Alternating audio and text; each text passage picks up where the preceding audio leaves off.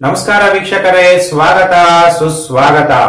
ಓಂ ನಮಃ ಸೂರ್ಯಾಯ ಚಂದ್ರಾಯ ಮಂಗಳಾಯ ಬುಧಾಯ ಚ ಗುರು ಶುಕ್ರ ಶನಿ ವೆಶ್ಯ ರಾಹುವೇ ಕೇತುವೇ ನಮಃ. ಓಂ ಗುರುಭ್ಯೋ ನಮಃ. ನಾನು ಇವತ್ತು ನಿಮಗೆಲ್ಲ ವಾರ ಭವಿಷ್ಯವನ್ನ ತಿಳಿಸ್ಕೊಡ್ತೀನಿ. 2 ಜೂನ್ 2019ರಿಂದ 8 ಜೂನ್ 2019ರವರೆಗೂ ಒಂದು ವಾರದಲ್ಲಿ 12 ರಾಶಿಗಳ ಜನನ ಯಾರ್ಯಾರು ಆಗಿದ್ದೀರಿ, ಅವ್ರಿಗೆ ಏನೇನು ಶುಭ ಮತ್ತು ಏನೇನು ಅಶುಭ ಫಲಗಳು ಸಿಗುತ್ತೆ ಅನ್ನೋದನ್ನ ಗ್ರಹ ಮತ್ತು ನಕ್ಷತ್ರದ ಆಧಾರದ ಮೇಲೆ ನಾನು ನಿಮ್ಗೆ ಇವತ್ತು ತಿಳಿಸ್ಕೊಡ್ತಾ ಇದ್ದೀನಿ. ನಿಮ್ಗೆಲ್ಲ ಮತ್ತೊಂದು ಸಲ ಜ್ಯೋತಿಷ್ಯ ಕಾರ್ಯಕ್ರಮಕ್ಕೆ ಸ್ವಾಗತ ಸುಸ್ವಾಗತ. ಅದಕ್ಕಿಂತ ಮೊದಲು ಈ ವಾರದಲ್ಲಿ ಅತ್ಯಂತ ಮುಖ್ಯವಾದಂತಹ ದಿನ ಅಂದ್ರೆ 3/6/2019 ಸೋಮವಾರ, ಶನಿ ಜಯಂತಿ. ಅದನ್ನ ಶನೈಶ್ವರ ಜಯಂತಿ ಅಂತಾನು ಕರೆಯಲಾಗುತ್ತೆ. ಯಾರ್ಯಾರಿಗೆ ಸಾಡೆ ಸಾತಿ ನಡೀತಾ ಇದೆ, ಪಂಚಮ ಶನಿ ನಡೀತಾ ಇದೆ, ಶನಿ ಕಾಟ ಇದೆ, ಅವರೆಲ್ಲ ಶನಿ ತೈಲಾಭಿಷೇಕ, ಶನಿ ಶಾಂತಿ ಹೋಮ, ಪೂಜೆ ಇವನ್ನೆಲ್ಲ ನೀವು ಮಾಡಿ ನಿಮ್ಗೆ ಅನುಕೂಲಗಳು ಆಗುತ್ತೆ. ಶನಿ ದೇವರ ಆಶೀರ್ವಾದ ನಿಮ್ಗೆ ಕೃಪಾ ಕಟಾಕ್ಷ ಪ್ರಾಪ್ತಿಯಾಗುತ್ತೆ. ಈ ವಾರದಲ್ಲಿ 5/6/2019 ವರ್ಲ್ಡ್ ಎನ್ವೈರನ್ಮೆಂಟ್ ಡೇ ಇದೆ. ಪ್ರಕೃತಿಯನ್ನ ನಾವು ರಕ್ಷಣೆ ಮಾಡಬೇಕು. ಯಾಕೆಂದ್ರೆ ನಮ್ಮ ದೇಹನೂ ಸಹ ಪ್ರಕೃತಿಯಿಂದನೇ ಆಗಿರುವಂತದ್ದು. ಪಂಚತತ್ವಗಳು ಗಾಳಿ, ನೀರು, ಬೆಳಕು, ಅಗ್ನಿ, ಪೃಥ್ವಿ. ಅದಕ್ಕೆ ಪ್ರಕೃತಿಯನ್ನ ನಾವು ಕಾಪಾಡಬೇಕು. ವರ್ಲ್ಡ್ ಎನ್ವೈರನ್ಮೆಂಟ್ ಡೇ ಇದೆ. ಇವಾಗ ನಾವು 12 ರಾಶಿಗಳ ಭವಿಷ್ಯವನ್ನ ನಾನು ನಿಮ್ಗೆ ತಿಳಿಸೋಕಂತ ಮೊದಲು ಒಂದು ವಾರದಲ್ಲಿ ಶುಭವಾದಂತ ವಿಚಾರಗಳು, ಶುಭವಾಣಿ ಅಂತ ನಾನೊಂದು ಸಂಸ್ಕೃತದ ಶಬ್ದವನ್ನ ಹೇಳ್ತಾ ನಮ್ಮ ಜೀವನದಲ್ಲಿ ಒಂದೊಂದು ವಾರದಲ್ಲೂ ನಾವು ಒಂದೊಂದು ಒಳ್ಳೊಳ್ಳೆ ವಿಚಾರಗಳನ್ನ ನಮ್ಮ ಜೀವನದಲ್ಲಿ ಧಾರಣೆ ಮಾಡಿಕೊಂಡ್ರೆ ಅತ್ಯಂತ ಒಳ್ಳೇದಾಗುತ್ತೆ. ನೋಡಿ, ಹೇಳ್ತಾ ಇದ್ದೀನಿ ಒಂದು ಸಂಸ್ಕೃತದ ಶಬ್ದ, ಅದು ಸಂಸ್ಕೃತ ವಾಕ್ಯ ಏನ್ ಅರ್ಥವನ್ನ ಕೊಡುತ್ತೆ ಅನ್ನೋದ್ರ ಬಗ್ಗೆ. ಸರ್ವತ್ರ ಗುಣವಾನ್ ದೇಶೇ ಶೋಭತೆ ಪ್ರಾಧೌಥೋ ನರಃ ಮಣಿಹಿ ಶೀಘ್ರೇ ಗಲೇ ಬಾಹೌ ಯತ್ರ ಕುತ್ರಾಪಿ ಶೋಭತೆ ಅಂತ ಹೇಳುತ್ತೆ. ಇದರ ಅರ್ಥ ಏನು ಅಂದ್ರೆ, ಸದ್ಗುಣ ಸಂಪನ್ನನು ಲೋಕದಲ್ಲಿ ಎಲ್ಲೇ ಹೋದರೂ ಗೌರವಕ್ಕೆ ಪಾತ್ರನಾಗುತ್ತಾನೆ. ಅಂದ್ರೆ ನಮ್ಮಲ್ಲಿ ಸದ್ಗುಣ ಅನ್ನೋಂಥದ್ದು ಇರಬೇಕು. ಗುಣ ಇದ್ರೆ ನಾವೆಲ್ಲೋದ್ರೂ ಸಹ ನಮಗೆ ರೆಸ್ಪೆಕ್ಟ್, ಗೌರವ ಅನ್ನೋದು ಸಿಗುತ್ತೆ. ಬೆಲೆ ಬಾಳುವ ಅಮೂಲ್ಯ ರತ್ನವನ್ನು ತಲೆ, ಕಂಠ, ತೋಳು ಎಲ್ಲೇ ಧರಿಸಿಕೊಂಡರೂ ಅದು ಅಂದವನ್ನು ಹೆಚ್ಚು ಮಾಡುತ್ತದೆ, ಮನುಜನಿಗೆ ಗೌರವವನ್ನು ಒದಗಿಸುತ್ತದೆ ಅಂತ ಹೇಳಲಾಗುತ್ತೆ. ಹೀಗೆ ಒಂದು ಬೆಲೆ ಬಾಳುವಂತಹ ವಸ್ತುಗಳು, ಚಿನ್ನ ಆಗಿರ್ಬೋದು, ವಜ್ರ ಆಗಿರ್ಬೋದು, ಅದನ್ನು ನಾವು ಧರಿಸಿದ್ರೆ ನಮ್ಮ ಶರೀರದಲ್ಲಿ ಯಾವುದೇ ಭಾಗದಲ್ಲಿ ಧರಿಸಿದ್ರು ಸಹ ಅದು ನಮಗೆ ಅಂದವನ್ನ ಹೆಚ್ಚು ಮಾಡುತ್ತೆ. ಹಾಗೆ ಪ್ರತಿಯೊಬ್ಬ ಮನುಷ್ಯನಲ್ಲಿ ಸದ್ಗುಣ ಇದ್ರೆ ಅದು ನಮ್ಮ ಅಂದವನ್ನ ಹೆಚ್ಚು ಮಾಡುತ್ತೆ. ಅದಕ್ಕೆ ಈ ವಾರದಲ್ಲಿ ನಮ್ಮಲ್ಲಿ ಸದ್ಗುಣವನ್ನ ಜಾಸ್ತಿ ಮಾಡ್ಕೋಬೇಕು, ನೆಗೆಟಿವ್ ಎನರ್ಜಿನ ಕಮ್ಮಿ ಮಾಡ್ಕೋಬೇಕು, ಮತ್ತೆ ಪಾಸಿಟಿವ್ ಗುಣಗಳನ್ನ ಹೆಚ್ಚಾಗಿ ನಾವು ಮಾಡ್ಕೊಳ್ಳೋಣ ಅಂತ ಹೇಳ್ತಾ ಇವತ್ತಿನ ಶುಭವಾಣಿ ಹೇಳ್ತಾ ನಾನೀಗ ನಿಮಗೆ 12 ರಾಶಿ ಭವಿಷ್ಯವನ್ನ ತಿಳಿಸ್ಕೊಡ್ತೀನಿ. ರಾಶಿ ಚಕ್ರದಲ್ಲಿ ಮೊದಲನೇ ರಾಶಿಯೇ ಮೇಷರಾಶಿ.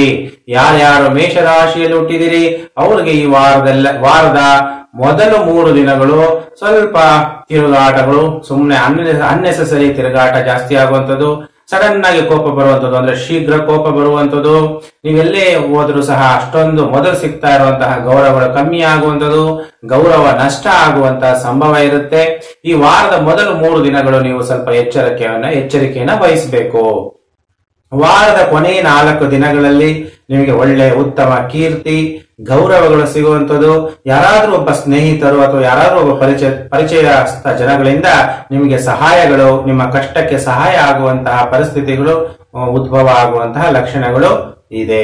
ಯಾಕಂದ್ರೆ ಇದೇ ವಾರದಲ್ಲಿ 1/6/2019 ಬುಧ ಗ್ರಹ ರಾಶಿ ಪರಿವರ್ತನೆ ಆಗ್ತಾ ಇದ್ದಾರೆ. 4/6/2019 ಶುಕ್ರ ಗ್ರಹ ಈ ವಾರದಲ್ಲಿ 2 ಗ್ರಹಗಳ ರಾಶಿ ಪರಿವರ್ತನೆ ಆಗ್ತಾ ಇದೆ. 1ನೇ ತಾರೀಕು ಬುಧ ಗ್ರಹ ವೃಷಭ ರಾಶಿಯಿಂದ ಮಿಥುನ ರಾಶಿಗೆ ರಾಶಿ ಪರಿವರ್ತನೆ, ಶುಕ್ರ ಗ್ರಹ ಮೇಷ ರಾಶಿಯಿಂದ ವೃಷಭ ರಾಶಿಗೆ ರಾಶಿ ಪರಿವರ್ತನೆ ಆಗ್ತಾ ಇರೋದ್ರಿಂದ ನಾನು ಈ ಗ್ರಹಗಳ ಸಂಚಾರ ಮತ್ತು ನಕ್ಷತ್ರದ ಆಧಾರದ ಮೇಲೆ ನಾನು ನಿಮ್ಮ ಭವಿಷ್ಯವನ್ನ ತಿಳಿಸ್ಕೊಡ್ತಾ ಇದ್ದೀನಿ. ಎಲ್ಲರೂ ಸಹ ವಿಡಿಯೋನ ಲೈಕ್ ಮಾಡಿ, ಯಾರು ಸಬ್ಸ್ಕ್ರೈಬ್ ಮಾಡ್ಕೊಂಡಿರೋ ಅವರೆಲ್ಲ ಸಬ್ಸ್ಕ್ರೈಬ್ ಮಾಡಿಕೊಂಡು ನೋಟಿಫಿಕೇಶನ್ ಬೆಲ್ ಒತ್ತಿ. ನಾನು ಹಾಕುವಂತಹ ವಿಡಿಯೋಗಳು ನಿಮ್ಗೆ ಬೇಗ ಬಂದು ತಲುಪುತ್ತೆ. ನೀವು ನೋಟಿಫಿಕೇಶನ್ ಬೆಲ್ ಒತ್ತಲಿಲ್ಲ ಅಂದ್ರೆ ನಾನು ಹಾಕುವಂತ ವಿಡಿಯೋಗಳು ನಿಮ್ಗೆ ಬೇಗ ಬಂದು ತಲುಪೋದಿಲ್ಲ. ಅದಕ್ಕೋಸ್ಕರ ನಾನೀಗ ಗ್ರಹ ಸಂಚಾರದ ಆಧಾರದ ಮೇಲೆ ನಿಮ್ಮ ಭವಿಷ್ಯ ರಾಶಿ ಭವಿಷ್ಯವನ್ನ ತಿಳಿಸ್ಕೊಡ್ತಾ ಇದ್ದೀನಿ. ನಿಮ್ಮ ಜಾತಕವನ್ನ ನೋಡ್ಬೇಕು ಅಂದ್ರೆ, ನಿಮ್ಮ ಜಾತಕದಲ್ಲಿ ದಶಾಭುಕ್ತಿ ಅನುಸಾರ ತಿಳಿಸಬೇಕು ಅಂದ್ರೆ ನಿಮ್ಮ ಜಾತಕ ಬೇಕು ಅಥವಾ ಜನ್ಮ ಪತ್ರಿಕೆ ಬೇಕಾಗುತ್ತೆ.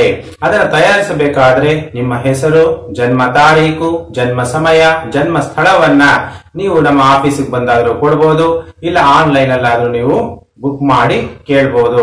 ಅವಾಗ ನಿಮ್ಮ ಜಾತಕವನ್ನ ತಯಾರಿಸಿ ನಿಮ್ಮ ದಶಾಭುಕ್ತಿ ಅನುಸಾರ ನಿಮ್ಮ ಭವಿಷ್ಯವನ್ನು ಸಹ ನಾವು ತಿಳಿಸ್ಕೊಡ್ತೀವಿ. ಆದ್ರೆ ಈಗ ನಿಮ್ಮಲ್ಲಿ ಕೆಲವರು ನಾವು ಹಳ್ಳಿಗಳಲ್ಲಿ ಅಥವಾ ನಮ್ಮ ತಾಯಿ ತಂದೆ ಅಷ್ಟೊಂದು ವಿದ್ಯಾವಂತರಲ್ಲ, ನಮ್ಮ ಜನ್ಮ ತಾರೀಕಿದೆ, ಜನ್ಮ ಸಮಯ ಇಲ್ಲ ಅಥವಾ ಜನ್ಮ ತಾರೀಕು ಸರಿಯಾಗಿ ಗೊತ್ತಿಲ್ಲ, ಹೇಗೆ ಅಂತ ಚಿಂತೆ ಮಾಡೋ ಅವಶ್ಯಕತೆ ಇಲ್ಲ. ಹಸ್ತ ಸಾಮುದ್ರಿಕ ಶಾಸ್ತ್ರ, ಕೈಯಲ್ಲಿರುವಂತಹ ರೇಖೆಗಳನ್ನ ನೋಡಿ ಸಹ ನಿಮ್ಮ ಭವಿಷ್ಯವನ್ನ ನೀವು ತಿಳ್ಕೋಬಹುದು. ಅದು ಆಗಲ್ಲ ಅಂದ್ರೆ ನಿಮ್ಮ ಮುಖ ಸಾಮುದ್ರಿಕ ಶಾಸ್ತ್ರ, ಫೇಸ್ ರೀಡಿಂಗ್, ಕೈಯಲ್ಲಿರುವಂತದ್ದು ಪಾಮಿಸ್ಟ್ರಿ, ಇದೆಲ್ಲ ಜ್ಯೋತಿಷ್ಯ ಶಾಸ್ತ್ರದ ಅಂಗಗಳು. ನ್ಯೂಮರಾಲಜಿ ಆಗಿರ್ಬೋದು, ನೀವು ಫೇಸ್ ರೀಡಿಂಗ್ ಇರ್ಬೋದು, ಇದೆಲ್ಲನೂ ಸಹ ಜ್ಯೋತಿಷ್ಯ ಶಾಸ್ತ್ರದ ಅಂಗಗಳಾಗಿರೋದ್ರಿಂದ ನಿಮ್ಮ ಮುಖವನ್ನು ಸಹ ನೋಡಿ ನಿಮ್ಮ ಭವಿಷ್ಯವನ್ನ ನೀವು ತಿಳ್ಕೋಬಹುದು. ಅದಕ್ಕೆ ನೀವು ಯಾರು ಚಿಂತೆ ಮಾಡುವ ಅವಶ್ಯಕತೆ ಇಲ್ಲ. ಈಗ ರಾಶಿ ಚಕ್ರದಲ್ಲಿ ನಾನು ಮೊದಲನೇ ರಾಶಿ ಭವಿಷ್ಯವನ್ನ ತಿಳಿಸಿದ್ದೀನಿ. ನೀವು ಯಾರಾದ್ರೂ ಫೇಸ್ಬುಕ್, ಇನ್ಸ್ಟಾಗ್ರಾಮ್ ಮತ್ತು ವಾಟ್ಸ್ಆಪ್ ಗ್ರೂಪ್ಗಳಲ್ಲಿ ಇರ್ತೀರಾ, ಅದಕ್ಕೆ ಇದು ಜ್ಯೋತಿಷ್ಯ ವಿಚಾರ, ಅನೇಕ ಜನಗಳಿಗೆ ಅನುಕೂಲಗಳಾಗುತ್ತೆ. ನೀವೆಲ್ಲ ಸೋಷಿಯಲ್ ಮೀಡಿಯಾಗಳಲ್ಲಿ ಫೇಸ್ಬುಕ್, ಇನ್ಸ್ಟಾಗ್ರಾಮ್ ಮತ್ತು ವಾಟ್ಸ್ಆಪ್ ಗ್ರೂಪ್ಗಳಿದ್ರೆ ಇದು ಜ್ಯೋತಿಷ್ಯದ ವಿಡಿಯೋ ಆಗಿರೋದ್ರಿಂದ ನೀವೆಲ್ಲ ಶೇರ್ ಮಾಡಿ. ಈಗ ರಾಶಿ ಚಕ್ರದಲ್ಲಿ ಎರಡನೇ ರಾಶಿಯೇ ವೃಷಭ ರಾಶಿ. ವೃಷಭ ರಾಶಿಯವರಿಗೆ ಈ ವಾರದಲ್ಲಿ ಹೇಗಿದೆ ಅಂದ್ರೆ, ವಾರದ ಮೊದಲು 3 ದಿನಗಳು ನಿಮಗೆ ಒಳ್ಳೆ ಗೌರವ ಸನ್ಮಾನ ಸಿಗುವಂತದ್ದು. ಯಾಕೆ ಅಂದ್ರೆ ಈ ಚಂದ್ರನ ಸಂಚಾರ ಮತ್ತೆ ಗ್ರಹಗಳ ಸಂಚಾರದ ಆಧಾರದ ಮೇಲೆ ನಿಮಗೆ ಒಳ್ಳೆ ಹಿರಿಯರ ಜೊತೆ ಉತ್ತಮ ಸಂಬಂಧಗಳು ಉಂಟಾಗುವಂಥದ್ದು, ಗೌರವಗಳು ಸಿಗುವಂಥದ್ದು. ಇದೆಲ್ಲ ಈ ವಾರದ ಮೊದಲ 3 ದಿನಗಳಿರುತ್ತೆ. ವಾರದ ಕೊನೆ 4 ದಿನಗಳಲ್ಲಿ ಸ್ವಲ್ಪ ನಿಮ್ಗೆ ವಾಗ್ವಾದಗಳು, ಅನ್ನೆಸೆಸರಿ ಮಾತುಗಳು, ಜಾಸ್ತಿ ಮಾತಾಡೋದು ನಿಮ್ಗೆ ಇಷ್ಟ ಇರಲ್ಲ, ಆದ್ರೂ ಸ್ವಲ್ಪ ಮಾತುಗಳಿಂದ ಜಗಳಗಳಾಗುವಂಥದ್ದು, ಸ್ವಲ್ಪ ಶತ್ರುಗಳು ಜಾಸ್ತಿಯಾಗಿ ಶತ್ರುಗಳಿಂದ ನಿಮಗೆ ಸ್ವಲ್ಪ ಅಪಮಾನಗಳಾಗುವಂಥದ್ದು, ಸ್ವಲ್ಪ ತಲೆನೋವು ಬಂದಂಗಾಗೋದು, ಅಥವಾ ತಲೆಯಲ್ಲಿರುವಂತಹ ಕೂದಲುಗಳು ಬೀಳುವಂತಹ ಪರಿಸ್ಥಿತಿಗಳು, ತಲೆಯಲ್ಲಿ ಕೂದಲುಗಳು ಕಮ್ಮಿ ಆಗುವಂತಹ ಪರಿಸ್ಥಿತಿಗಳು ಉತ್ಪತ್ತಿ ಆಗುವಂಥದ್ದು ಇರುತ್ತೆ. ಅದಕ್ಕೆ ನೀವು ಸ್ವಲ್ಪ ಒಳ್ಳೆ ಚೆನ್ನಾಗಿರುವಂತಹ ಎಣ್ಣೆ ಮತ್ತೆ ತಣ್ಣಗಿರುವಂತಹ ಮಜ್ಜಿಗೆ, ಆಮೇಲೆ ಎಳ್ನೀರು, ಆ ತರ ಆಹಾರವನ್ನ ನೀವು ಕೊನೆ 4 ದಿನಗಳಲ್ಲಿ ಸೇವನೆ ಮಾಡಿದ್ರೆ ಅತ್ಯುತ್ತಮ. ರಾಶಿ ಚಕ್ರದಲ್ಲಿ 3ನೇ ರಾಶಿಯೇ ಮಿಥುನ ರಾಶಿ. ಮಿಥುನ ರಾಶಿಯಾಗಿ ಈ ವಾರದಲ್ಲಿ ಹೇಗಿದೆ ಅನ್ನೋದನ್ನ ನಾನು ನಿಮ್ಗೆ ತಿಳಿಸ್ಕೊಡ್ತೀನಿ. ವಾರದ ಮೊದಲ 2 ದಿನಗಳು ಅಂದ್ರೆ 2ನೇ ತಾರೀಕಿಂದ 2 ದಿನಗಳು ನಿಮಗೆ ಸ್ವಲ್ಪ ಏನೋ ಕೆಲಸ ಮಾಡಕ್ಕೆ ಇಂಟ್ರೆಸ್ಟ್ ಇರಲ್ಲ, ಏನೋ ಒಂಥರ ಸೋಮಾರಿತನ, ನಿಮ್ಮ ಹಣ ಖರ್ಚಾಗ್ತಾ ಇರುವಂತದ್ದು, ಅನಾವಶ್ಯಕ ಖರ್ಚು, ನಿಮ್ಗೆ ಅನ್ನೆಸೆಸರಿ ಖರ್ಚಾಗ್ತಾ ಇರುತ್ತೆ. ಆಮೇಲೆ ಕೊನೆ 5 ದಿನಗಳಲ್ಲಿ ಒಳ್ಳೆದಿದೆ, ಒಳ್ಳೆ ಒಡವೆಗಳು ಬರುವಂತದ್ದು, ಉತ್ತಮ ಬಟ್ಟೆಗಳನ್ನ ಖರೀದಿ ಮಾಡುವಂಥದ್ದು, ಉತ್ತಮ ಸೌಕರ್ಯ ಸಿಗುವಂಥದ್ದು, ಮತ್ತೆ ನಿಮಗೆ ಸನ್ಮಾನ ಮತ್ತೆ ಗೌರವಗಳು ಜನಗಳಿಂದ ಸಿಗುವಂತಹ ಲಕ್ಷಣಗಳಿದೆ. ಈ ವಾರದ ಮೊದಲ 2 ದಿನಗಳನ್ನ ಬಿಟ್ಟು ಯಾವುದೇ ಒಂದು ಶುಭ ಕಾರ್ಯಗಳನ್ನ ಮಾಡಬೇಕಾದ್ರೆ ಕೊನೆ 5 ದಿನಗಳಲ್ಲಿ ನೀವು ಮಾಡಿದ್ರೆ ಅತ್ಯುತ್ತಮ. ರಾಶಿ ಚಕ್ರದಲ್ಲಿ 4ನೇ ರಾಶಿಯೇ ಕಟಕ ರಾಶಿ. ಕಟಕ ರಾಶಿಯವರಿಗೆ ಚಂದ್ರ, ರಾಶ್ಯಾಧಿಪತಿ ಚಂದ್ರನು ಲಾಭ ಸ್ಥಾನದಲ್ಲಿ ಸ್ಥಿತನಾಗಿರುವನು. ನೋಡಿ, ಕಟಕ ರಾಶಿಯವರಿಗೆ ಈ ವಾರದಲ್ಲಿ ಅತ್ಯುತ್ತಮವಾಗಿದೆ. ಉತ್ತಮವಾದ ಆರೋಗ್ಯ, ಅವಿವಾಹಿತರಿಗೆ ವಿವಾಹ ಭಾಗ್ಯಗಳು, ಯಾರು ಅವಿವಾಹಿತರಿದ್ರೆ ಅವರಿಗೆ ಒಳ್ಳೆ ಮದುವೆ ಆಗುವಂತ ಯೋಗಗಳು, ಸ್ನೇಹಿತರ ಭೇಟಿ, ಆದಾಯದಲ್ಲಿ ಏರಿಕೆ. ನಿಮ್ಮ ಏನಾದ್ರೂ ಬಿಸ್ನೆಸ್, ವ್ಯಾಪಾರ ವ್ಯವಹಾರಗಳು, ಮನೆಯಲ್ಲೇ ಕೂತಿರುವಂತವರಲ್ಲ, ವ್ಯಾಪಾರ ವ್ಯವಹಾರಗಳನ್ನ ಮಾಡ್ತಾ ಇರುವಂತವ್ರಿಗೆ ಅಥವಾ ಕೆಲಸಕ್ಕೆ ಹೋಗುವಂತವ್ರಿಗೆ ಹಣಕಾಸಿನ ಅಭಿವೃದ್ಧಿ, ಒಂದಲ್ಲ ಒಂದು ರೀತಿಯಲ್ಲಿ ಧನಾಗಮನ, ಧನ ಅನ್ನೋಂಥದ್ದು ನಿಮ್ಗೆ ಈ ವಾರ ತುಂಬಾ ಚೆನ್ನಾಗಿದೆ. ಕಟಕ ರಾಶಿಯವರಿಗೆ ಬಹಳ ಅನುಕೂಲಗಳು ಇದೆ. ರಾಶಿ ಚಕ್ರದ 5ನೇ ರಾಶಿಯೇ ಸಿಂಹ ರಾಶಿ. ಸಿಂಹ ರಾಶಿಯವರಿಗೆ ಈ ವಾರದ ಮೊದಲು 5 ದಿನಗಳು ಕೈಗೊಂಡ ಎಲ್ಲಾ ಕಾರ್ಯಗಳಲ್ಲೂ ಯಶಸ್ವಿ. ನೋಡಿ, ಸಿಂಹ ರಾಶಿಯವರಿಗೆ ಬಹಳ ಈ ವಾರದಲ್ಲಿ ತುಂಬಾ ಚೆನ್ನಾಗಿದೆ. ರಾಶ್ಯಾಧಿಪತಿ ರವಿಯು ಏಕಾದಶ ಸ್ಥಾನದಲ್ಲಿ ಅಂದ್ರೆ ದಶಮ ಸ್ಥಾನದಲ್ಲಿ ಸ್ಥಿತನಾಗಿರುವನು. ರಾಶ್ಯಾಧಿಪತಿ ದಶಮ ಸ್ಥಾನದಲ್ಲಿ ಸ್ಥಿತನಾಗಿರೋದ್ರಿಂದ ನಿಮಗೆ ಗೌರವಗಳು ಹೆಚ್ಚಾಗುವಂಥದ್ದು, ಮತ್ತೆ ಎಲ್ಲಾ ಕೆಲಸ ಕಾರ್ಯಗಳಲ್ಲಿ ಯಶಸ್ವಿಯಾಗುವಂಥದ್ದು, ನಿಮ್ಮ ಆದಾಯದಲ್ಲಿ ಏರಿಕೆ ಆಗುವಂಥದ್ದು, ಹಣ ಅಭಿವೃದ್ಧಿ ಆಗುವಂಥದ್ದು, ಉನ್ನತವಾದ ಜೀವನ ಮಟ್ಟ, ಈಗಿದ್ದಕ್ಕಿಂತಲೂ ಸ್ವಲ್ಪ ನಿಮ್ಮ ಜೀವನ ಮಟ್ಟ ಉನ್ನತವಾಗಿರುವಂತಹ ಲಕ್ಷಣಗಳಿದೆ. ಆದರೆ ಕೊನೆ 2 ದಿನಗಳು, 5 ದಿನ ನಂತರ ವಾರದ ಕೊನೆ 2 ದಿನಗಳಲ್ಲಿ ಸ್ವಲ್ಪ ಅಪಘಾತಗಳಾಗುವಂತಹ ಸಂಭವ, ರಕ್ತ ಹೊರಗಡೆ ಬರುವಂತಹ ಸಂಭವ, ಗಾಯಗಳಾಗುವಂತಹ ಸಂಭವ. ಕೊನೆ 2 ದಿನಗಳಲ್ಲಿ ನೀವು ವಾಹನ ಚಾಲನೆ ಮಾಡ್ತಾ ಇದ್ರೆ ಎಚ್ಚರಿಕೆಯಿಂದ ನಿಮ್ಮ ವಾಹನವನ್ನ ನೀವು ಚಾಲನೆಯನ್ನ ಮಾಡಬೇಕು. ಎಚ್ಚರಿಕೆಯನ್ನ ನೀವು ವಹಿಸಬೇಕು. ಅದು ಕೊನೆ 2 ದಿನಗಳು, ವಾರದ ಕೊನೆ 2 ದಿನಗಳು. ರಾಶಿ ಚಕ್ರದಲ್ಲಿ 6ನೇ ರಾಶಿಯೇ ಕನ್ಯಾ ರಾಶಿ. ಕನ್ಯಾ ರಾಶಿಯವರಿಗೆ ಹೇಗಿದೆ ಅನ್ನೋದನ್ನ ನಾನು ನಿಮಗೆ ತಿಳಿಸ್ಕೊಡ್ತೀನಿ. ಕನ್ಯಾ ರಾಶಿಯವರಿಗೆ ವಾರದ ಮೊದಲು 2 ದಿನಗಳು ಸ್ವಲ್ಪ ವ್ಯಾಪಾರದಲ್ಲಿ ನಷ್ಟಗಳು, ಸ್ವಲ್ಪ ಹಣ ಕಡಿಮೆ ಬರ್ತಾ ಇದೆ ಅನ್ನಿಸುವಂಥದ್ದು, ಮಕ್ಕಳ ಜೊತೆಗೆ ಸ್ವಲ್ಪ ವಿವಾದಗಳಾಗುವಂಥದ್ದು. ಅದಕ್ಕೆ ಮಕ್ಕಳ ಮನಸ್ಸನ್ನ ಅರ್ಥ ಮಾಡ್ಕೊಳ್ಳಿ.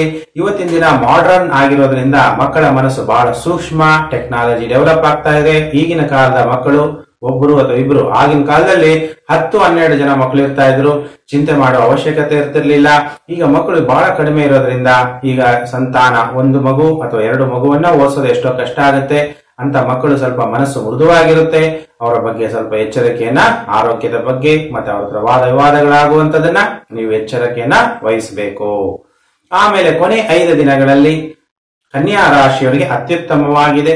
ಧನ ಲಾಭ ಆಗುವಂಥದ್ದು, ವ್ಯಾಪಾರದಲ್ಲಾಗಲಿ ಗೌರವ ಹೆಚ್ಚಾಗುವಂಥದ್ದು, ರಾಜಕೀಯ ವ್ಯಕ್ತಿಗಳಿಗೆ ಒಳ್ಳೆ ಸ್ಥಾನಮಾನ ಸಿಗುವಂಥದ್ದು, ಉತ್ತಮವಾದ ಆರೋಗ್ಯ. ಯಾರ್ಯಾರು ಮದುವೆ ಆಗಿಲ್ವೋ ಅಂತವ್ರಿಗೆ, ಅವಿವಾಹಿತರಿಗೆ ವಿವಾಹ ಯೋಗ. ಅದು ನಿಮ್ಮ ಗ್ರಹಗತಿಗಳ ಅನುಸಾರ ನಿಮಗೆ ಫಲ ಸಿಗುತ್ತೆ. ನಿಮ್ಗೆ ಇನ್ನೂ ವಿವಾಹ ಆಗಿಲ್ಲ ಅಂದ್ರೆ ನಿಮ್ಮ ಜಾತಕವನ್ನ ನೋಡ್ಬೇಕಾಗುತ್ತೆ. ಅಲ್ಲಿ ಯಾವ್ದಾದ್ರು ದೋಷಗಳು, ಗ್ರಹಗಳ ದೋಷ ಅಥವಾ ಏನಾದ್ರೂ ನಿಮ್ಮ ನೆಗೆಟಿವಿಟಿ ಅಥವಾ ಪೂರ್ವ ಜನ್ಮದ ಪಾಪಕರ್ಮಗಳು ಏನಿದ್ರು ಅದನ್ನ ದೋಷ ನೋಡಿ ಪರಿಹಾರವನ್ನ ಮಾಡಬೇಕಾಗುತ್ತೆ. ನೆಕ್ಸ್ಟ್ ರಾಶಿ ಚಕ್ರದಲ್ಲಿ 7ನೇ ರಾಶಿಯೇ ತುಲಾ ರಾಶಿ. ಕಾಲಚಕ್ರದಲ್ಲಿ ರಾಶಿ ಚಕ್ರದಲ್ಲಿ 7ನೇ ರಾಶಿಯೇ ತುಲಾ ರಾಶಿ. ತುಲಾ ರಾಶಿಯವರಿಗೆ ಈ ವಾರದಲ್ಲಿ ಮೊದಲು 4 ದಿನಗಳು ಸ್ವಲ್ಪ ಯಾರು ಕೋರ್ಟು ಕಚೇರಿ ಇದಕ್ಕೆಲ್ಲ ಓಡಾಡ್ತಾ ಇರುವಂತವ್ರಿಗೆ ಸ್ವಲ್ಪ ಡೇಂಜರ್, ಸೆರೆವಾಸ ಆಗುವಂಥದ್ದು. ನಿಮಗೆ ಎಲ್ಲರೂ ಒಳ್ಳೆ ಆಫೀಸಲ್ಲಿ ಕೆಲಸ ಮಾಡ್ತಾ ಇದ್ರೆ ಕಳ್ಳತನ ಅಥವಾ ಇತರೆ ಆಪಾದನೆಗಳು, ಕಳ್ಳತನ ಅಲ್ಲ, ಬೇರೆ ಏನೋ ಒಂದು ಆಪಾದನೆ ನೀವೇ ಮಾಡೇ ಇರಲ್ಲ, ಸುಮ್ನೆ ನಿಮ್ಮ ಬಗ್ಗೆನೇ ಅನುಮಾನ ಪಡುವಂಥದ್ದು, ಆಪಾದನೆಗಳು ಬರುವಂಥದ್ದು, ಉದ್ಯೋಗದಲ್ಲಿ ತೊಂದರೆಗಳಾಗುವಂಥದ್ದು, ಮಕ್ಕಳ ಜೊತೆ ವಾದ ವಿವಾದಗಳಾಗುವಂಥದ್ದು, ಮಾನಸಿಕವಾಗಿ ತೊಂದರೆಗಳಾಗುವಂಥದ್ದು ಇರುತ್ತೆ. ಸ್ವಲ್ಪ ಎಚ್ಚರಿಕೆಯನ್ನು ವಹಿಸಿ. ಈ ವಾರದ ಕೊನೆ 3 ದಿನಗಳು, 4 ದಿನ ಆದ್ಮೇಲೆ ಕೊನೆ 3 ದಿನಗಳಲ್ಲಿ ಸ್ವಲ್ಪ ಚೆನ್ನಾಗಾಗ್ತೀರಿ, ಮಾನಸಿಕವಾಗಿ ಚೆನ್ನಾಗಾಗ್ತೀರಿ. ಉದ್ಯೋಗ ಅಥವಾ ವ್ಯಾಪಾರದಲ್ಲಿ ಯಶಸ್ವಿಯನ್ನ ಹೊಡಿತೀರಿ. ಮೊದಲ 4 ದಿನಗಳು ನೀವು ತುಲಾ ರಾಶಿಯವರು ಬಹಳ ಅಟೆನ್ಷನ್, ಒಂದೊಂದು ಕೆಲಸ ಮಾಡ್ಬೇಕಾದ್ರೂ, ಒಂದೊಂದು ಯೋಚನೆ ಮಾಡ್ಬೇಕಾದ್ರೂ ಯೋಚಿಸಿ ಕೆಲಸವನ್ನ ಮಾಡಿ. ರಾಶಿ ಚಕ್ರದಲ್ಲಿ 8ನೇ ರಾಶಿಯೇ ವೃಶ್ಚಿಕ ರಾಶಿ. ವೃಶ್ಚಿಕ ರಾಶಿಯವರಿಗೆ ಈ ವಾರದ ಮೊದಲು 2 ದಿನ ಒಳ್ಳೆ ರುಚಿಕರವಾದಂತ ಆಹಾರ ಸೇವನೆ ಮಾಡ್ತೀರಿ. ವಾರದ ಮೊದಲ 2 ದಿನಗಳಲ್ಲಿ ಯಾವುದೋ ಮದುವೆ ಊಟನೋ ಇಲ್ಲ ಒಳ್ಳೆ ಹೋಟ್ಲಲ್ಲಿ ಊಟ ಮಾಡುವಂಥದ್ದು, ಒಳ್ಳೆ ಆಹಾರ, ಒಳ್ಳೆ ಪಾನೀಯ, ಒಳ್ಳೆ ಡ್ರಿಂಕ್ಸ್ ಕುಡಿಯುವಂಥದ್ದು, ಇದೆಲ್ಲ ಒಳ್ಳೆ ಚೆನ್ನಾಗಿರುವಂತಹ ಮೊದಲ 2 ದಿನಗಳು. ಎಲ್ಲ ಸೌಕರ್ಯಗಳನ್ನ ಪಡಿತೀರಿ. ಆದ್ರೆ ಕೊನೆ 5 ದಿನಗಳಲ್ಲಿ ಸ್ವಲ್ಪ ಎಚ್ಚರಿಕೆಯಿಂದ ವಹಿಸಬೇಕು. ಪತ್ನಿಯ ಮೇಲೆ ಅನುಮಾನ ಬರುವಂಥದ್ದು ಅಥವಾ ಪತ್ನಿ ದಾರಿ ತಪ್ಪುವಂಥದ್ದು, ಪತ್ನಿಯ ಜೊತೆಗೆ ಘರ್ಷಣೆ, ವಾದ ವಿವಾದಗಳಾಗುವಂಥದ್ದು, ಪತಿ ಪತ್ನಿಯಲ್ಲಿ ಜಗಳಗಳಾಗುವಂಥದ್ದು ಅಥವಾ ಅನಾರೋಗ್ಯಕ್ಕೆ ತುತ್ತಾಗುವಂತಹ ಲಕ್ಷಣಗಳಿದೆ. ಕೊನೆ 5 ದಿನಗಳಲ್ಲಿ, ವಾರದ ಕೊನೆ 5 ದಿನಗಳಲ್ಲಿ ನೀವು ಎಚ್ಚರ, ಅಟೆನ್ಷನ್ ಪ್ಲೀಸ್. ನೆಕ್ಸ್ಟ್ ರಾಶಿ ಚಕ್ರದಲ್ಲಿ 9ನೆಯ ರಾಶಿಯೇ ಧನುರಾಶಿ, ಧನಸ್ಸು ರಾಶಿ. ಈ ಧನಸ್ಸು ರಾಶಿಯವರಿಗೆ ಈ ವಾರದಲ್ಲಿ ಪ್ರಯಾಣಗಳಲ್ಲಿ ಸೌಕರ್ಯ. ಈ ವಾರ ತುಂಬಾ ಚೆನ್ನಾಗಿದೆ ಧನಸ್ಸು ರಾಶಿಯವರಿಗೆ. ಪ್ರಾಪಂಚಿಕ ಸೌಕರ್ಯ, ಆಧ್ಯಾತ್ಮಿಕ ಸೌಕರ್ಯನೇ ಬೇರೆ, ಪ್ರಾಪಂಚಿಕ ಸೌಕರ್ಯನೇ ಬೇರೆ. ಪ್ರಾಪಂಚಿಕ ಸೌಕರ್ಯ ಅಂದ್ರೆ ಶರೀರಕ್ಕೆ ಬೇಕಾಗುವಂತಹ ಬಟ್ಟೆ, ಆಹಾರ, ಮನೆ ಇವೆಲ್ಲನೂ ಸಹ ಸಿಗುವಂಥದ್ದು. ಮನೆಯಲ್ಲಿ ಸ್ವಲ್ಪ ಇಷ್ಟು ದಿವಸ ಅಶಾಂತಿ ಇದ್ದಿದ್ದು ಮನೆಯಲ್ಲಿ ಸ್ವಲ್ಪ ಗೃಹದಲ್ಲಿ ಶಾಂತಿ ಉತ್ಪತ್ತಿಯಾಗುವಂಥದ್ದು. ನಿಮ್ಗೆ ಅನೇಕ ಶತ್ರುಗಳಿದ್ರು, ಆ ಶತ್ರುಗಳ ಮೇಲೆ ವಿಜಯವನ್ನ ಈ ವಾರದಲ್ಲಿ ನೀವು ಪ್ರಾಪ್ತಿ ಮಾಡ್ಕೋಬಹುದು. ಧನಸ್ಸು ರಾಶಿಯವರಿಗೆ ಈ ವಾರದಲ್ಲಿ ಅತ್ಯುತ್ತಮವಾದಂತಹ ಸಮಯ. ನೆಕ್ಸ್ಟ್ ರಾಶಿ ಚಕ್ರದಲ್ಲಿ 10ನೆಯ ರಾಶಿಯೇ ಮಕರ ರಾಶಿ. ಮಕರ ರಾಶಿಯವರಿಗೆ ಈ ವಾರದ ಮೊದಲು 4 ದಿನಗಳು ಸ್ವಲ್ಪ ಮಕ್ಕಳಿಗೆ ಅನಾರೋಗ್ಯ. ನೀವೆಲ್ಲ ಇಬ್ರು ಗಂಡ ಹೆಂಡತಿ ಇಬ್ರು ಕೆಲಸದಲ್ಲಿದ್ರೆ ಮಕ್ಕಳ ಆರೋಗ್ಯವನ್ನು ನೋಡ್ಕೊಳ್ಳೋದು ಕಷ್ಟ ಆಗುತ್ತೆ. ಸ್ವಲ್ಪ ಈ ವಾರದ ಮೊದಲು 4 ದಿನಗಳಲ್ಲಿ ಮಕ್ಕಳ ಬಗ್ಗೆ ಆರೋಗ್ಯ, ಅವರ ಗುಣ ವಿಚಾರಗಳು, ಅವರ ವಿದ್ಯಾಭ್ಯಾಸದ ಕಡೆ ನೀವು ಗಮನವನ್ನ ಕೊಡಿ. ಎಲ್ಲಂದ್ರಲ್ಲೇ ಇಬ್ರು ಕೆಲಸಕ್ಕೆ ಹೋಗ್ತಾ ಇರೋದ್ರಿಂದ ಸಾಯಂಕಾಲ ಎಲ್ಲಾದ್ರೂ ಹೋಗಿದ ತಕ್ಷಣ ಚಾಟ್ಸ್ ಇರುತ್ತೆ ಹೊರಗಡೆನೆ, ಆ ಹೋಟ್ಲಲ್ಲಿ ಊಟ ಮಾಡೋದ್ರಿಂದ ಅಜೀರ್ಣ ಆಗುವಂಥದ್ದು. ನಿಮ್ಮ ಶರೀರದಲ್ಲಿ ಈ ವಾರದಲ್ಲಿ ಸ್ವಲ್ಪ ವಾಯು ಪ್ರಕೋಪ, ಗ್ಯಾಸ್ಟ್ರಿಕ್ ಆಗುವಂಥದ್ದು. ಅದಕ್ಕೋಸ್ಕರ ನಿಮ್ಮ ದೇಹದ ಬಗ್ಗೆ, ಆರೋಗ್ಯದ ಬಗ್ಗೆ ನೀವು ಗಮನವನ್ನ ಈ ವಾರದಲ್ಲಿ ಕೊಡಬೇಕು. ಅಂತಸ್ತು ನಷ್ಟಗಳಾಗುವಂಥದ್ದು. 3 ದಿನ ಸ್ವಲ್ಪ ವ್ಯಾಪಾರದಲ್ಲಿ ಲಾಭ ಆಗುತ್ತೆ. ಮೊದಲು ವಾರದ 4 ದಿನಗಳು ತುಂಬಾ ಕ್ರೂರವಾಗಿದೆ. ಮಕರ ರಾಶಿಯವರು ಎಚ್ಚರಿಕೆಯನ್ನ ವಹಿಸಿ. ರಾಶಿ ಚಕ್ರದಲ್ಲಿ 11ನೇ ರಾಶಿಯೇ ಕುಂಭರಾಶಿ. ಕುಂಭರಾಶಿಯವರಿಗೆ ಈ ವಾರ ಅಷ್ಟೊಂದು ಚೆನ್ನಾಗಿಲ್ಲ. ಮಾನಸಿಕವಾಗಿ ಹಿಂಸೆ, ನಿದ್ರಾ ಭಂಗ. ಯಾಕೋ ನಿದ್ದೆ ಮೊದಲು ಮಾಡಿದಾಗೆ ಪೂರ್ತಿ ನಿದ್ರೆನೇ ಆಗ್ತಾ ಇಲ್ವಲ್ಲ ಅನ್ನುವಂಥದ್ದು, ಏನೋ ನಿದ್ರೆ ಕಂಪ್ಲೀಟ್ ಆಗದೆ ಇರುವಂಥದ್ದು, ಯಾಕೋ ಎದೆಯಲ್ಲಿ ಸ್ವಲ್ಪ ತೊಂದರೆಗಳಾಗುವಂಥದ್ದು, ಎಲ್ಲೋದ್ರೂ ಅಲ್ಲಿ ಕೆಲಸದಲ್ಲಿ ಅಷ್ಟೊಂದು ಗೌರವಗಳು ಕಡಿಮೆ ಆಗಿ ಅಪಮಾನಗಳಾಗುವಂತ ಲಕ್ಷಣ ಇದೆ. ಈ ವಾರ ಕುಂಭರಾಶಿಯವರು ಎಚ್ಚರಿಕೆಯನ್ನ ವಹಿಸಬೇಕು. ರಾಶಿ ಚಕ್ರದಲ್ಲಿ 12ನೇ ರಾಶಿಯೇ ಮೀನರಾಶಿ. ಮೀನರಾಶಿಯವರಿಗೆ ವಾರದ ಮೊದಲು 2 ದಿನಗಳು ಅತ್ಯುತ್ತಮವಾಗಿದೆ. ಉತ್ತಮವಾದ ವಸ್ತ್ರವನ್ನ ಖರೀದಿ ಮಾಡ್ತೀರಿ. ನಿಮಗೆ ಧೈರ್ಯ ಅನ್ನುವಂಥದ್ದು ಹೆಚ್ಚಾಗುವಂಥದ್ದು. ಮಾನಸಿಕವಾಗಿ ನಿಮ್ಗೆ ವಾರದ ಮೊದಲು 2 ದಿನಗಳು ನೆಮ್ಮದಿಯಾಗಿ ಶಾಂತಿಯಾಗಿರ್ತೀರಿ. ಆದ್ರೆ ಕೊನೆ 5 ದಿನಗಳಲ್ಲಿ ನಿಮಗೆ ಮಾನಸಿಕವಾಗಿ ಅಸಮತೋಲನ, ಅಂದ್ರೆ ಸ್ವಲ್ಪ ಮನಸ್ಸಿಗೆ ಟೆನ್ಷನ್ ಆಗುವಂಥದ್ದು. ಮಕ್ಕಳಿಗೆ ಅನಾರೋಗ್ಯ ಆದಾಗ್ಲೂ ತಾಯಿ ತಂದೆಗೆ ಟೆನ್ಷನ್ ಆಗುತ್ತೆ. ಮಕ್ಕಳಿಗೆ ಅನಾರೋಗ್ಯ ಆಗುವಂಥದ್ದು. ಮಕ್ಕಳ ಆರೋಗ್ಯದ ಬಗ್ಗೆ ಈ ವಾರದ ಕೊನೆ 5 ದಿನಗಳಲ್ಲಿ ನೀವು ಎಚ್ಚರಿಕೆಯನ್ನು ವಹಿಸಬೇಕು. ಮಕ್ಕಳ ನಡತೆಯ ಬಗ್ಗೆ ಎಚ್ಚರಿಕೆಯನ್ನು ವಹಿಸಬೇಕು. ಮಕ್ಕಳ ವಿದ್ಯಾಭ್ಯಾಸದ ಕಡೆ ನೀವು ಎಚ್ಚರಿಕೆಯನ್ನು ವಹಿಸಬೇಕು. ಬರೀ ವೃತ್ತಿಯಲ್ಲಿ ಹಣ ಸಂಪಾದನೆ ಮಾಡೋದೇ ಮುಖ್ಯ ಅಲ್ಲ. ಹಣ ಸಂಪಾದನೆ ಜೊತೆಗೆ ನಮ್ಮ ಮಕ್ಕಳ ಆರೋಗ್ಯ ಮತ್ತೆ ಅವರ ವಿದ್ಯಾಭ್ಯಾಸದ ಕಡೆ ನಾವು ಗಮನ ಕೊಡೋದು ಬಹಳ ಮುಖ್ಯ ಆಗಿರುತ್ತೆ. ಸ್ವಲ್ಪ ಮಕ್ಕಳಿಗೆ ಆರೋಗ್ಯ ತೊಂದರೆ ಆಗುವಂತದ್ದು ಇರುತ್ತೆ. ಅದಕ್ಕೆ ನೀವು ಕೊನೆ 5 ದಿನಗಳಲ್ಲಿ ಮಕ್ಕಳ ಬಗ್ಗೆ ನೀವು ಅಟೆನ್ಷನ್ ಅನ್ನ ವೃತ್ತಿ ಜೀವನದಲ್ಲಿ ಮತ್ತೆ ಮಕ್ಕಳ ಜೀವನದಲ್ಲಿ ಎರಡೂ ಬೇಕಾಗುತ್ತೆ. ಯಾಕೆಂದ್ರೆ ಎರಡನ್ನೂ ಸಹ ನೀವು ಸಮವಾಗಿ ಜೀವನದಲ್ಲಿ ಸಾಗಿಸ್ಕೊಂಡು ಹೋಗ್ಬೇಕು. ಒಂದು ಸಾಂಸಾರಿಕ, ಒಂದು ವ್ಯವಹಾರಿಕ, ಎರಡನ್ನೂ ನೀವು ಬ್ಯಾಲೆನ್ಸ್ ಆಗಿ ನಡ್ಕೊಂಡು ಹೋದಾಗ ಜೀವನ ಅತ್ಯುತ್ತಮವಾಗಿರುತ್ತೆ. ಸಮಸ್ತ ಲೋಕೋ ಸುಖಿನೋ ಭವಂತು. ಎಲ್ಲರೂ ಸಹ ವಿಡಿಯೋನ ಲೈಕ್ ಮಾಡಿ, ಯಾರ ಸಬ್ಸ್ಕ್ರೈಬ್ ಆಗಿಲ್ಲ ಅವರೆಲ್ಲ ಸಬ್ಸ್ಕ್ರೈಬ್ ಮಾಡಿಕೊಂಡು ನೋಟಿಫಿಕೇಶನ್ ಬೆಲ್ ಒತ್ತಿ. ನಾನು ಹಾಕುವಂತ ವಿಡಿಯೋಗಳು ನಿಮಗೆ ಬೇಗ ಬಂದು ತಲುಪುತ್ತೆ. ನೀವೇನಾದ್ರೂ ಜ್ಯೋತಿಷ್ಯ ವಿಚಾರದಲ್ಲಿ ನಿಮಗೆ ದಶಾಭುಕ್ತಿ ಅನುಸಾರ ತಿಳ್ಕೋಬೇಕು ಅಂದ್ರೆ ನೀವು ನಮ್ಮ ಆಫೀಸಿಗೆ ಬರ್ಬೇಕಾಗುತ್ತೆ. ಇಲ್ಲ ಆನ್ಲೈನ್ ಅಲ್ಲಿ ನೀವು ನನ್ನ ಹತ್ರ ಕನ್ಸಲ್ಟ್ ಮಾಡಬೇಕಾಗಿ ಬರುತ್ತೆ. ಅವಾಗ ನಿಮ್ಮ ಜಾತಕ ವಿಮರ್ಶನೆ ಮಾಡಿ ದಶಾಭುಕ್ತಿ ಅನುಸಾರ ಏನೇನು ದೋಷಗಳಿದೆ, ಏನೇನು ಪರಿಹಾರಗಳು ಮಾಡ್ಕೋಬೇಕು ಅನ್ನೋದನ್ನ ತಿಳಿಸ್ಕೊಡ್ತೀನಿ. ಅದ್ಯಾವುದು ನಿಮ್ಮಲ್ಲಿ ಜಾತಕ ಇಲ್ಲ ಅಂದ್ರೆ ಹಸ್ತ ಸಾಮುದ್ರಿಕಾ ಶಾಸ್ತ್ರ, ಇಲ್ಲ ಅಂದ್ರೆ ಫೇಸ್ ರೀಡಿಂಗ್, ಮುಖ ಸಾಮುದ್ರಿಕಾ ಶಾಸ್ತ್ರದಿಂದನೂ ನೀವು ನಿಮ್ಮ ಭವಿಷ್ಯವನ್ನ ತಿಳ್ಕೋಬಹುದು. ಧನ್ಯವಾದಗಳು.